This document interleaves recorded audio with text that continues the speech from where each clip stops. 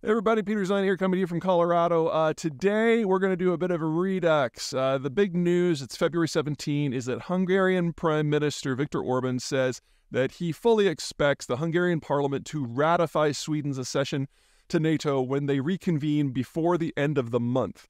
This is the last technical barrier between the Swedes and joining the full alliance. So I thought it would be a good time for us to review exactly what that means. The Swedes are going to be a fantastic ally of the rest of the Europeans and especially the Americans. And so here is the original video that we recorded on the topic when it became obvious that the Turks, who were the second last to ratify the accession treaty, did so a few months ago. Hello from Bison Peak in Colorado. I'm at about 12,000 feet right now, probably going to be staying here for the night.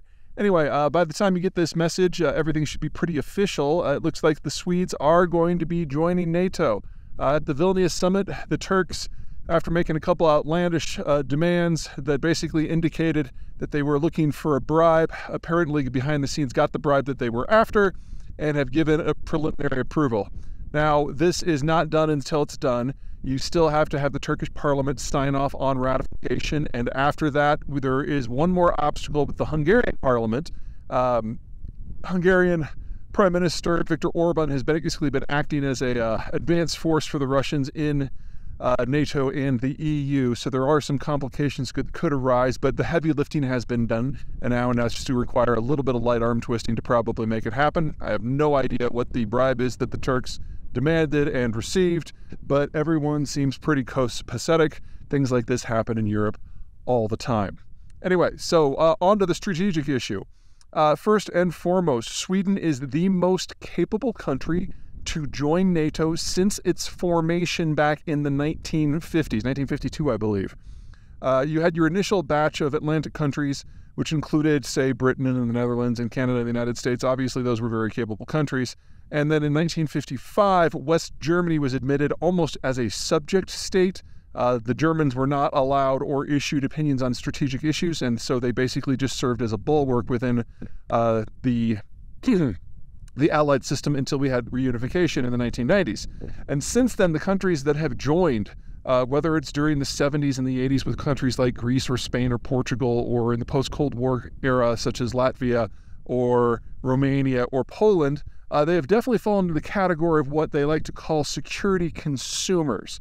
Countries that don't have militaries that are right-sized to their needs and or have extreme geographic vulnerability to potential hostiles. Sweden is the first country of note that does not match that pattern. Sweden has been a major industrial military power for over a half a millennia, and the reason we don't think of Sweden as a major player is because for the last 300 years it's been neutral. In a conflict called the Great Northern War 3 centuries ago, Sweden was the preeminent military power of the entirety of Europe and almost ended up ruling it all. And it took a coalition of everybody else, including the Russians and the people that we now think of as the Germans, to break Swedish power in Northern Europe. Since then, they have enforced a degree of neutrality on themselves, literally going back centuries. But they are not a normal neutral country. They are armed to the freaking teeth. They are a maritime power, but unlike the United States that has maritime interests in every ocean basin, theirs is entirely focused on the Baltic Sea. They have arguably the best amphibious military capability outside of the United States and the United Kingdom. And again, it's very, very focused on a very specific geography. And that means that with the Swedes within the NATO family, you get that sort of defense competence with a cooperation that is very, very focused on one thing and one thing only, and that is Russia.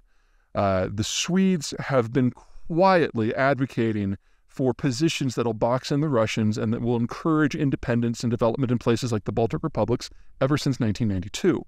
Now they're not doing it as a neutral. Now they're doing it a hand in glove.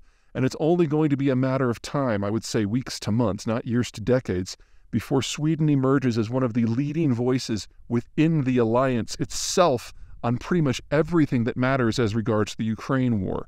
That means defense cooperation, that means military procurement, that means pushing for democracy in all of the fringe states, That means hemming in the Russians. That means taking a relatively forthright position vis-a-vis the Chinese.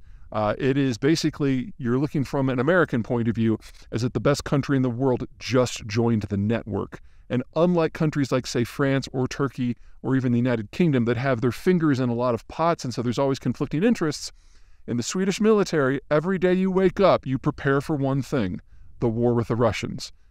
And there is a war with the Russians right now. All right, that's it for me. Everyone take care.